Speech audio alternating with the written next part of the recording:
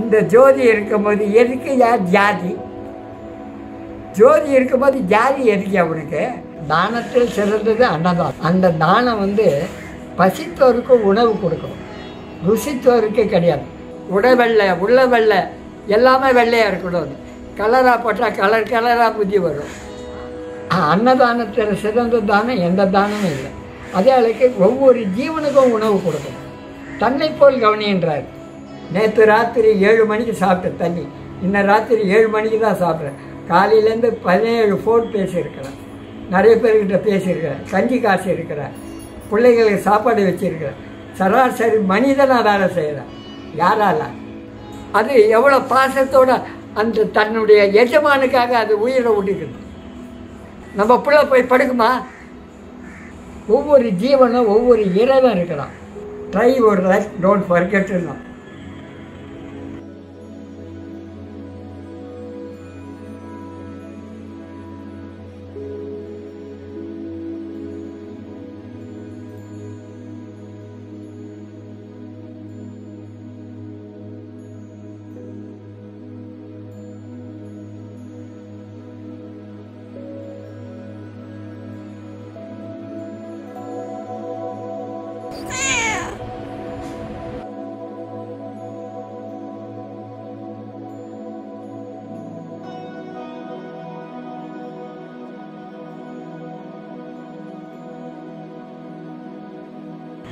இப்போ அன்னதானம் போட்டுட்ருக்கீங்களா தினமும்?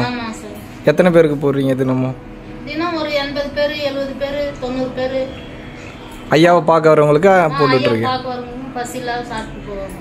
சந்தோஷம், நன்றிம்மா.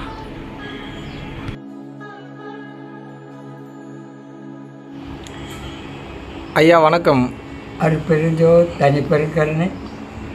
உங்களோட பேர் என்னன்னு தெரிஞ்சுக்கலாங்களா ஐயா? என்னுடைய பேர் வேலைக்காரன். வேலைக்காரனா? ஆமாம். என்னங்க இப்போ பேரே ஒரு டிஃப்ரெண்ட்டாக இருக்குது. எப்படி பேரே வேலைக்காரன் மாற்றிட்டீங்களா எப்படி? ஆமாம், பேரே வேலை மாதிரி. ஏன்னா நமக்கு முதலாளி, அவர்கிட்ட நமக்கு வேலை செய்கிறோம். சரி. அதனால அந்த பேரை நான் படிப்பறிவு இல்லை. சரி. ஏதோ இறைவனுடைய அறிவால் அந்த பேரை வச்சுக்கேன். எத்தனாவது வரைக்கும் படிச்சிருக்கீங்க? 5வது வரைக்கும். 5வது வரைக்கும் படிச்சிங்க. படிக்கும்போதே நல்ல அறிவான பிள்ளையா? கடவுள் பக்தியெலாம் இருந்ததா? இல்லை, ஏதோ விளையாடுவோம். கடவுள் பக்தியெல்லாம் ரொம்ப இல்லாத இருந்தது. சரிங்க. இதுக்கு முன்னாடி என்ன வேலை பார்த்துட்டு இருந்தீங்கய்யா? நம்ம எல்லா தொழிலும் கற்றுருந்தேன். சரி. கடைசியில் நாட்டு மருந்து கடையில் உட்காந்து வியாபாரம் பண்ணேன். ஓ, கடைசி பரம்பரை வியாபாரம் நாட்டு மருந்து. சரிங்க. வள்ளல் பெருமானால் எப்படிங்க ஈர்க்கப்பட்டீங்க, அதை தெரிஞ்சுக்கலாமா? அதாவது கந்தக்கோட்டத்துக்கு போவோம். சரி. அங்கே போகும்போது இந்த என்ட்ரன்ஸ்லேயே இந்த வெள்ளையாக உடை போட்டு அந்த பொம்மை இருந்தது. எல்லா சாமியும் கற்பாக இருக்குது. இந்த சாமி தான் வெள்ளை சாமி, நல்ல சாமி மனசில் தோன்றதுனால அன்னிலேருந்து அவரை கும்பிட்டு தான் வந்தேன். ஆனால் நான் படிக்கலை, அறுப்பாவும் தொடரலை. ஏதோ சாமி சாமி சாமின்னு கும்பிட்டு இருந்தேன் சின்ன வயசுலேருந்து. அது அப்படியே சன்மார்க்கத்தில் மாறிச்சு. வேணும் முதல்ல நீங்கள் வள்ளலாரோட அற்புதத்தை உணர்ந்த தருணம் எதுங்கய்யா? அதாவது அற்புதத்தை உணர்ந்ததில்லை, இறைவன் என்றது நமக்கு யாரும் சொல்லி கொடுக்கல, யாரும் குரு யாரும் இல்லை. நானே அந்த போய் கும்பிட அதில் வள்ளலார் மேலே நிறைய பற்று வந்து, அதுக்கு ஒருத்தர் நம்மளுடைய வைத்தியர் ஒருத்தர், அவர் கூட நட்பு ஏறிச்சு. அப்போ அவர் சங்கத்துக்கு வடலூருக்கெல்லாம் இட்டு போக ஆரம்பித்தார். அப்படியே அந்த பழக்கம் ஏற்பட்டது. அவர் அதுலேருந்து வள்ளலாருக்கு நம்ம இது பண்ணணும் சொல்லி இருந்தது. அப்போல கொஞ்ச நாள் பொறுத்த பிறகு எல்லோரும் நம்மக்கிட்ட குறை சொல்ல வந்தாங்க. அந்த குறை சொல்லும்போது கொஞ்சம் ஒரு பெரிய பணக்காரர், அந்த மாதிரி பெரிய பணக்காரர் சில தவறு செஞ்சிட்டேன்னு என்கிட்ட சொன்னாங்க. அதனால எப்போவும் என்கிட்ட காலையில் அழுவாங்க. நான் செஞ்ச தப்புக்கு என்ன சொல்லுவாங்க. நான் சொன்னேன், நீ தப்பு உணர்ந்துட்ட, இறைவன் உன்னை காப்பாற்றுவான், அதனால நீ கவலைப்படாத, தெரியாத செஞ்ச தப்பு தானே. நான் அந்த அம்மாவுக்கு சொல்லி வந்திருந்தேன். அப்போ வரும்பொழுது அந்த அம்மாவுக்கு சரிம்மா நாளைக்கு வாமான்னேன். கடைசியில் பார்த்தா அன்றைக்கி வியாழக்கிழமை தீர்த்தம் கொடுக்குற நாள். எல்லோரும் கேட்டாங்க, என்ன குருவாரை பார்த்து வச்சியான்னு. எந்த நாளில் பார்க்கல. அந்த அம்மா கஷ்டத்தை உணர்ந்து தான் கொடுத்தேன். அந்த கஷ்டத்தை கொடுக்கும்போது அந்த அம்மா தீர்த்தம் வாங்கி அந்த அம்மாவுக்கு சில இதெல்லாம் சொன்னேன், குறைபாடெல்லாம். காலையில் அந்த மாதிரி உணர்வு வந்தால் பச்சை தண்ணி ஊற்றிக்கம்மா, இறைவனை வேண்டு, மகாமந்திரத்தை சொல்லு அதை சொன்ன. ஆன பிறகு ஒரு குழந்தைய தத்து எடுத்தாங்க, அதை வளர்த்துருந்தாங்க. இந்த குழந்தை இல்லாதது தான் அவங்க சில தவறு செய்ய போகலாம். அந்த இதெல்லாம் இல்லாத அந்த இது பண்ணாங்க. அதுலேருந்து தீர்த்தம் வாங்கி நல்லா இருந்தாங்க. அப்படி அந்த நம்ம இடத்துல தீர்த்தத்துக்கு நிறைய பேர் 8லேருந்து 9 அந்த வியாழக்கிழமை மட்டும். ஏன்னா நான் தொழில் நடத்துகிறேன், என் குடும்பம் பார்க்கணும். இது வந்து ஃப்ரீ சர்வீஸ் தான் பார்க்கணும், காசுக்கோ எதுக்கோ கிடையாது. அப்போது தீர்த்தம் கொடுக்கும்போது பொன்னேரி எல்லாம் வந்து காலையில் 5 மணிக்கே க்யூ வந்து நிற்பாங்க. எதுக்குங்க தீர்த்தம்னா என்னங்கய்யா? அது இறைவனுடைய மழை நீர் தான். இறைவனோட மழை நீர். அது சாப்பிட்றதுனால மக்களுக்கு என்ன மாதிரி பயன்படுறாங்க? எல்லா நோயும் குணமாகுது. எந்த மாதிரி நோய்கள் இது வரைக்கும் குணமாயிருக்குன்னு தெரிஞ்சுக்கலாங்களா? போட்டுருக்கு. பிளட் கேன்சர்னா க்யூர் ஆகிடுது. சரி, பிளட் கேன்சருங்க. கேன்சரு சரி. டைலூட்டு டெய்லி பண்ணது மாதத்துக்கு ஒரு வாட்டி பண்ணிடுறாங்க. போன வாரம் வந்து போயிடுறாங்க. சரி. அதுக்கு முன் வாரமும் டைலூட் பண்ணவ ஒரு பிள்ளாண்டா ஒவ்வொரு நாளைக்கும் மரண வேதனை பண்ணுவான். அந்த அம்மாவே வந்து ஒரு நடுரோட்டில் வர்றேன், தொப்புன்னு காலில் வந்தேன், என்னம்மா அண்ணன் ஏம்மா இப்படியெல்லாம்? ஐயா என் தலை உடஞ்சாலும் பரவாயில்ல, என் பிள்ளை ஒவ்வொரு நாளும் டைலூட் பண்ணும்போது துடிப்பான், அதுக்கு ஒரு நாளைக்கு 3000 ரூபாய் செலவு ஆகும். உங்கள் தீர்த்தம் வாங்கிட்டு மாதத்துக்கு ஒரு வாட்டி தான் போடுறேன்னு. அற்புதம், அற்புதங்கய்யா. ஐயா இப்போது தீர்த்தம் அப்படின்னு வந்து சொல்கிறீங்க, இப்போ அது பல வியாதிகள் குணமாயிருக்கு, எல்லாருக்குமே அது கொடுக்குறீங்களா இல்லை எப்படிப்பட்டவங்களுக்கு கொடுக்குறீங்க? அதாவது மொத்தம் சுத்த சைவமாக இருக்கு. இப்போ என்னிடத்துல பார்க்கணுன்னா குப்பை மெனிக்கரை, சரி, அதை 1 to 1 நாள் பருப்பு போட்டு, தோரம் பருப்பு போட்டு, மிளகு சீரகம் போட்டு கடைஞ்சி 3 நாள் 1 to 1 நாள் சாப்பிட்ட பிறகு தான் இங்கே வந்தால் பேசுவேன். இல்லாட்டினா பேச மாட்டேன். அசைவம்னா தாராளம் எழுந்து போவோம். அசைவம்னா கூட அன்னதானத்துக்கு துட்டும் வாங்க மாட்டேன். சரிங்க. சைவமாக இருந்தால் தான் அந்த துட்டை வாங்கி அன்னதானம் பண்ணுறேன். சைவத்துக்கு மாறினா தான் மருந்தும் கொடுக்குறீங்க, தீர்த்தம் கொடுக்குறீங்க. சில பேர் பொய் சொல்லிட்டு வருவாங்கல்ல, நான் சைவம் தான், அவங்கள கண்டுபிடிச்சிருவீங்களாங்க? அது இறைவனை பார்த்து முகம் காமிச்சிருவார். சரிங்க, சரிங்க. நீங்கள் பல வருடங்களாக சாப்பிடாம இருக்கீங்க அப்படின்ற சொல்கிறாங்க, அதை பற்றி கொஞ்சம் தெரிஞ்சுக்கலாங்களே. எத்தனை வருடம் சாப்பிடாம இருக்கீங்க, எப்படி, அதை பற்றி கொஞ்சம்? பல ஆண்டுகள். அதாவது உணவு எப்படின்னா, என்னுடைய மனைவி ஒரு நாள் சமைச்சு போட்டோம். சமைச்சு போடும்போது எதுவுமே உப்பு போடலாம். அதை நான் சாப்பிட்டுட்டேன். என்னையாண்ணா, என்னம்மா நல்லா தான் இருந்தது ராஜா. இல்லையா உப்பே போடலையா? அப்படியா, போட்ட மாதிரி தான் இருக்குதுன்ட்டு அன்னையிலேருந்து உப்பெல்லாம் கம்மி பண்ணினேன். 2வது குளிக்கிறதுக்கு நான் முகம் கழுவ 32 வருஷம். சரி. பீச்சிலேருந்து வாக்கிங் வந்தோடனே எப்போவுமே ஷவர் பாத்தில் அரை ஹவர் உட்காருவேன். உட்காந்து பூ மாதிரி மழை பெஞ்சுன்னா அந்த மூளைக்கு வேலை செய்யணுன்றதுனால உட்காந்து குளிப்பேன். அன்றைக்கி வரும்பொழுது ஷவர் திறந்து பார்த்தேன், சோப்பு கை விட்டால் சோப்பு இல்லை.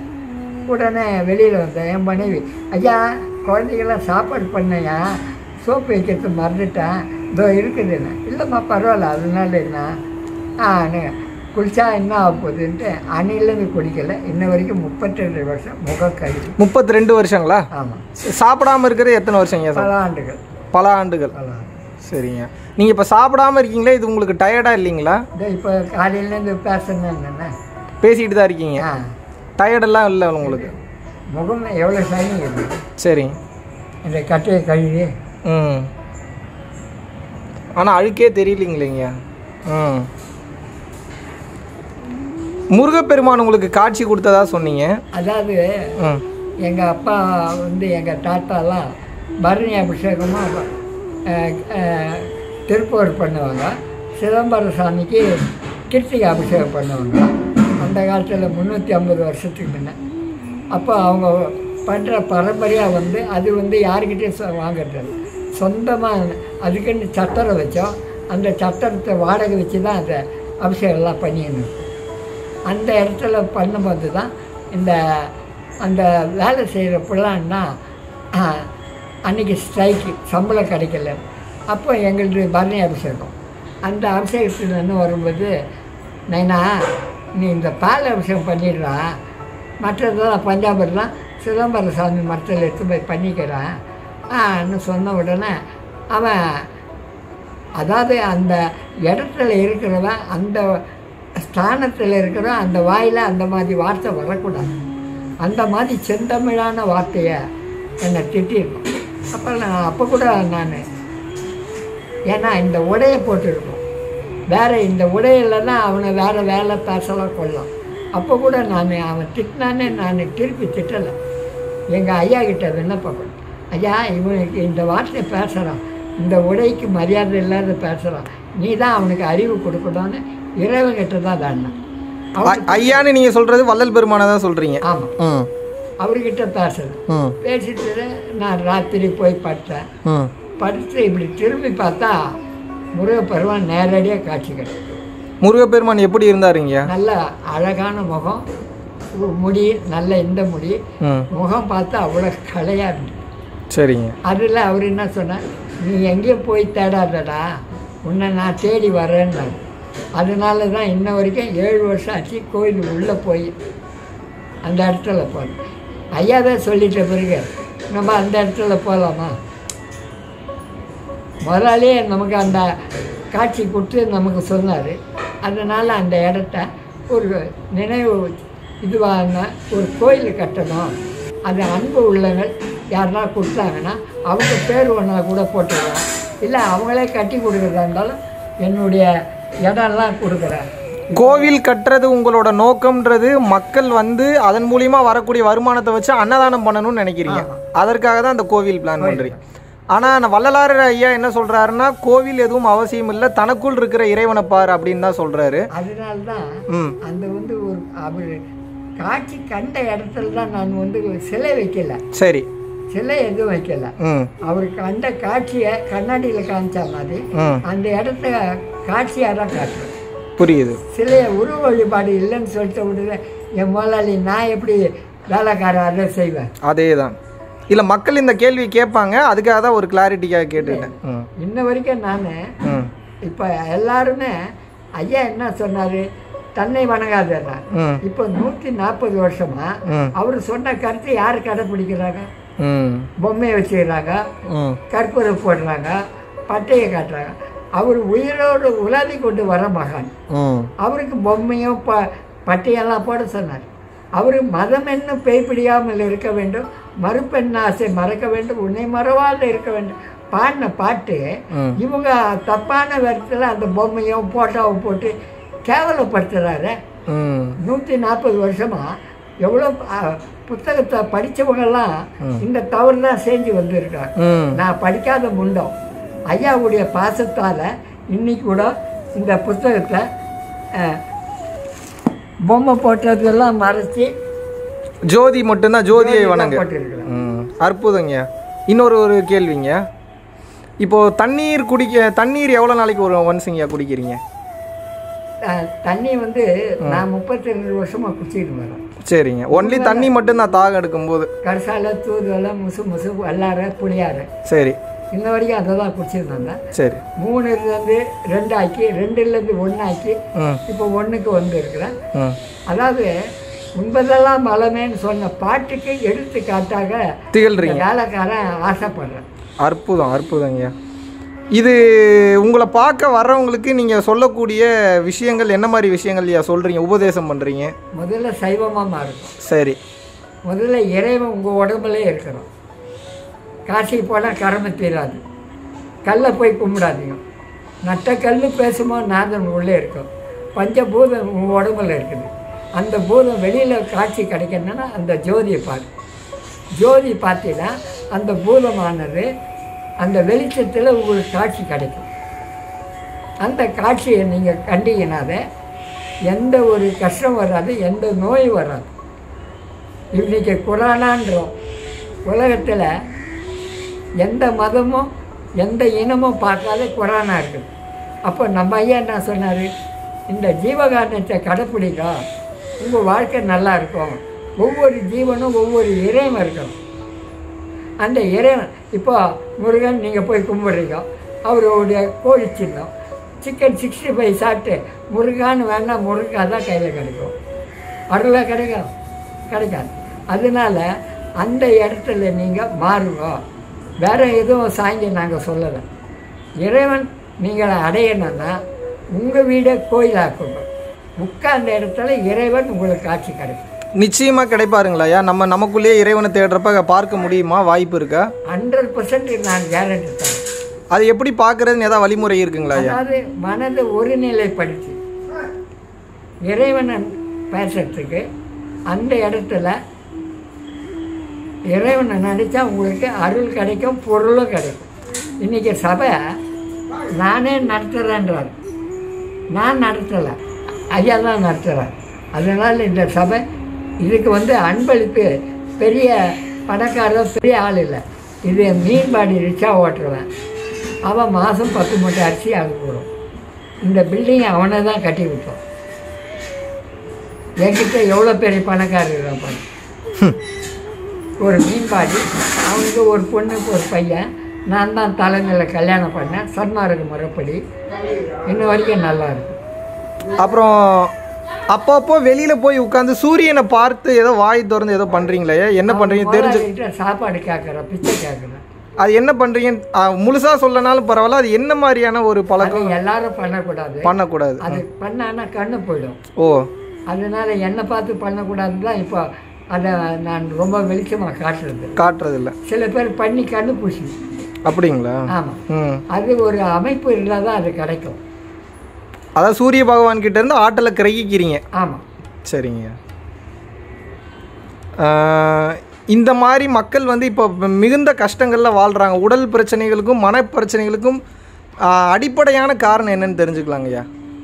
முழுக்க இறைவனை வேணா எந்த கஷ்டம் வரும். இடுக்கன் வருகால் நகுகான் வள்ளுவர் சொன்னோம். அந்த கஷ்டம்னு போது மகாமந்திரத்தை சொன்னாவே எல்லா நோயும் குணமாயிடும். மகாமந்திரம் என்பது தான் என்னங்க? அருட்பெருஞ்சோதி தனி பெருங்கருணை, அருட்பெருஞ்சோதி தனி பெருங்கருணை, எல்லா உயிர்களும் இன்புற்று வாழ்க, வள்ளல் மலரடி வாழ்க வாழ்க, சுத்த சன்மார்க்கம் ஓங்கு தழைக்க, அருட்பெருஞ்சோதி அருட்பெருஞ்சோதி. இதை சொன்னீங்கன்னா கேன்சர்லேருந்து எல்லாமே குணமாகும். மனநிலை பாதிக்கப்பட்ட கூட நல்லா தெளிவாகும். அற்புதங்க, அற்புதம். இதுக்கு இருக்கிற சரக்கு யாருக்கும் தெரியாது. ஏதோ மந்திரம் சாதாரணமாக நினச்சிடுறாங்க. ஆனால் இதில் இருக்கக்கூடிய அற்புதம் என்ன? ஆனால் இந்து வழக்கு, முஸ்லீம் ஊதுவத்தி, கிறிஸ்துவன் கேண்டலு, இந்த 3 ஜோதி தானே. இந்த ஜோதி இருக்கும்போது எதுக்கு யார் ஜாதி? ஜோதி இருக்கும்போது ஜாதி எதுக்கு அவனுக்கு? நாக்க ஜாதி, பறைய ஜாதி, அந்த ஜாதி, இந்த ஜாதி. ஏன் அந்த ஜாதியெல்லாம் பரிசுறீங்க? இறைவன் குரானா வந்தது எந்த ஜாதி பார்க்குது? பறையன் பார்க்குதா, பள்ளி பார்க்குதா, நாய்க்கன் பார்க்குதா, மயிலாறு பார்க்குதா, பணக்காரன் பார்க்குதா? குரானா எல்லாரும் தூக்கி போடுது இல்லையா? அப்படி இருக்கும்போது எங்கள் ஐயா கிட்ட வாங்கய்யா, ஐயாவுடைய கருத்தை கடைப்பிடிங்கய்யா, உலகம் பூரா நல்லாயிருக்கும். இன்றைக்கி ஈராக்கு சண்டை யார்? அவன் சாப்பிட்ற அசை பொருள் மிருகமானி சாப்பிட்டு மிருகமாதி இருக்கிறான். நம்மக்கிட்ட வா, மிருகம் நமக்காக படிக்கலை. ஆடு மாடு புலிக்காக படித்தான், பல்லி கரப்பாம்பூச்சி படித்தான், தவளை பாம்புக்கு படித்தான், செனாகுனி மீனுக்கு படித்தான், மீன் சொராக்கு படித்தான், சொரா திமிங்களை படித்தான். இந்த 2 மாதம் பட்டி போடுறான் கடலில் குடியில். நமக்கு வெய்ய காலம். இப்போ கிண்ணி பழம் அனுப்புகிறான், தர்பீஸ் பழம் அனுப்புகிறான், நுங்கு அனுப்புகிறான், பலாப்பழம் அனுப்புகிறான், மாம்பழம் அனுப்புகிறான், மங்குசா பழம் அனுப்புகிறான். இவ்வளோ இறைவன் நமக்கு அனுப்பும்போது இதை சாப்பிட்டு நல்லா வாழ்றது, சத்தப்படுத்த சாப்பிட்டு இன்னையா வாழ்ந்தீங்க? நோய் தான் வாங்க. இந்த தண்டனை இறைவன் கொடுக்குறோம். அமிர்தம்னு சொல்கிறாங்களேயா, அப்படின்னா என்னங்க? அதாவது ஐயா என்ன சொன்னால், 7 கடல் போய் திருப்பாக்கடல் அமுத கடல்னு கற்பனையை பேசுகிறாங்க சொற்பொழியில். 7 கடல் எங்கே போகிறது? அதுவும் மலைப்பாம்பை போட்டு கடைஞ்சி ஒரு ஜீவனை கொன்று அதில் அமுதம் பருக்குனான் தான் தேவருன்றான். அது கற்பனை கதை. அந்த கதையெல்லாம் விட்டுட்டு தான் நம்ம ஐயா, நீ எங்கேயும் வேணாண்டா, உன் உடம்புலேயே அமுதம் இருக்குது. அந்த இறைவனை நான்னா அந்த அமுதம் பறிக்கு நீ நீண்ட நாள் வாழலாம். ஆனால் ஐயா சொன்ன பாட்டு இருக்குது. அதாவது அந்த பாட்டெல்லாம் நான் படிக்கலை. உண்பதெல்லாம் மலமே கொண்டதெல்லாம் அந்த பாட்டு இருக்குது. அந்த பாட்டுக்கு இந்த அமிர்தம் பருக்கிறதுக்கும் இதை எடுத்து கொடுக்குறேன். அமிர்தம் பருகுனா என்ன ஆகுங்க? நம்ம உடம்புல இருந்து அமிர்தம் பருகுன்றீங்க. அதுக்கு இறைவன்கிட்ட முழுக்க முழுக்க வேண்டணும். சரிங்க. 24 மணி நேரம் நம்ம இறைவனுக்கு நம்ம தொண்டு செய்யணும். உலக மக்கள் நல்லா இருக்கணும். அவங்கெல்லாம் தன் குடும்பம், தன் பொண்டாட்டி, தன்னுடைய புருஷன் தான் அவங்க பார்ப்பாங்க. நாம் பொது உடைமை வந்ததுனால உலகம் எல்லாரும் ஏற்றத்தாழ்வு, எந்த மதமும் எல்லா இனமும் ஒன்று தான். அன்னதானத்தின் சிறப்பை பற்றி கொஞ்சம் சொல்லுங்க. தானத்தில் சிறந்தது அன்னதானம். அந்த தானம் பசித்தோருக்கு உணவு கொடுக்கணும், ருசித்தோருக்கு கிடையாது. பசிக்கு கஞ்சி கொடுக்கலாம், அதாவது வடை பாயசம் போடுறது அது பெருமை கிடையாது. இவனுங்க பெருமை சம்பாதிச்சு. ஐயா என்ன சொன்னார்? பசிக்கு சாப்பாடு, ருசி சாப்பாடு இல்லை. ஒரு சாம்பார் ஒரு பொரியல் போட்டால் போதும். அந்த அங்கே குளிர்னாவே போதும். நம்ம குடும்பம் நல்லா இருக்கும். அன்னதானத்தில் சிறந்த தானம் எந்த தானமும் இல்லை. அதே அளவுக்கு ஒவ்வொரு ஜீவனுக்கும் உணவு கொடுக்கணும். தன்னை போல் கவனின்றார். இப்போ வீட்டில் இருக்கிறவங்க சாப்பாடு மூசி போச்சு, மாடு தானே ஊற்று சாப்பிட்டோம். ஆனால் அது ஒரு கேவலமாக நினைக்கிறான். ஏன்னா அந்த பால் கொடுக்குது, அது உள்ள தயிர் இருக்குது, தயிர் உள்ள மோர் இருக்குது, மோர் உள்ள வெண்ணெய் இருக்குது, வெண்ணெய் உள்ள நெய். நீங்கள் சாப்பிட்டுட்டு அதுக்கு இந்த மாதிரி போடுறீங்க நியாயமா? நீ எந்த கோயிலுக்கு போனாலும் விரிச்சு வர மாட்டேங்க, அது சொல்லுது. அதுதான் எங்கள் ஐயா தன்னை போல் கவனின்றார். எந்த மகானும் சொல்ல. ஒவ்வொரு ஜீவனும் ஒவ்வொரு இறைவன் இருக்கலாம். ஒவ்வொரு இப்போ நேற்று ஒரு செல்லில் பார்த்தேன், ஒரு வீட்டில் சின்ன பிள்ளை வளர்க்குறாங்க. அந்த சின்ன பிள்ளை வளர்க்கும் போது வீட்டுக்காரர் வெளில போயிட்டார். அந்த அம்மா சமையல் பண்ணும்போது மயங்கி விழுந்துச்சு. அந்த சின்ன பிள்ளை மூஞ்சி பார்த்துட்டு யாரை கூப்பிட வாயில்லை. நேராக தெருவில் ரோட்டில் நடுப்புற பத்துக்குச்சு. உடனே காருக்காரன் என்னடா நடுப்புற பத்துச்சுன்னு இறங்கி வந்தால் உடனே அது எழுந்து அவனை முன்ன போய் அந்த அம்மாவுக்கிட்ட காட்டு. சின்ன பிள்ளைன்னு நான் சொல்கிறேன், நீங்கள்லாம் பண்ணின்னு சொல்கிறீங்க. அந்த பண்ணிக்கு இருக்கிற அறிவு உங்களுக்கு இல்லையா? கேவலமாக பேசுகிறீங்களே. நேற்று நான் நடந்த நிகழ்ச்சி அது செல்லில் பார்த்தேன். அது எவ்வளோ பாசத்தோடு அந்த தன்னுடைய எஜமானுக்காக அது உயிரை விட்டுக்குது. நம்ம பிள்ளை போய் படுக்குமா? இல்லை நம்ம ஆண்டையாக படுப்பானா? அந்த ஜீவனை இருக்கா. அதுதான் எங்கள் ஐயா எல்லா ஜீவன்களையும் இன்புற்று வாழணும். எந்த மகானும் சொல்லாத ஒரு வார்த்தையை நம்ம வள்ளலார் சொன்னது தேங்காய் மாதிரி உடைச்சாரு. அதனால்தான் உடை வெள்ளை உள்ள வெள்ளை எல்லாமே வெள்ளையாக இருக்கணும். கலராக போட்டால் கலர் கலராக புத்தி வரும். நம்ம ஐயா மாதிரி உலகத்தில் யாருமே கிடையாது. இறுதியாக நம்ம மக்களுக்கு நீங்கள் சொல்லக்கூடிய கருத்து விளக்கம் என்னங்கய்யா? அதாவது அன்பு வழியில் போங்க, மக்களை நேசிங்க, ஜாதி பார்க்காதீங்க, ஏற்றத்தாழ்வு பார்க்காதீங்க. எல்லாரும் நம்ம பொண்ணு, நம்ம தங்க, நம்ம அண்ணன் அப்படி பாவீங்க. கண்ணை வெள்ளையாக வச்சுக்கணும். கண்ணு உள்ள கருப்பு தான், ஆனாலும் அந்த கருப்பாக நீங்கள் மறைக்காது. எல்லாருமே நம்மளுடைய உடன் பிறந்த சகோதர பாவி. அதுதான் என்னுடைய கருத்து. என்னை பார்க்கணுன்னு வந்தாங்கன்னா குப்பமேனிக்கீரை 1 to 1 நாள் சாப்பிட்டுட்டு 3 நாள் பொறுத்த பிறகு இங்கே பேசலாம். அந்த பேசுனவுடனே அவங்க குறையெல்லாம் தீர்க்கத்து இறைவனை நாடுங்க சொல்கிறோம். தர்மம் பண்ணுங்க. எவ்வளோ தர்மம் பண்ணுறீங்களோ அவ்வளோ கர்மம் போவோம். உள்ளத்தில் தூய்மை வச்சுக்கணும். 2வது தேங்காய் எண்ணெயில் இழுப்பெண்ணெய் வழக்கெண்ணெய். இப்போ தேங்காய் எண்ணெய் கூட கலப்பட்டு வருது. இழுப்பெண்ணெய் வாங்கிக்கோ, 140 ரூபா. அதில் வழக்கை ஏற்றி உட்காந்து அகல் படிங்க.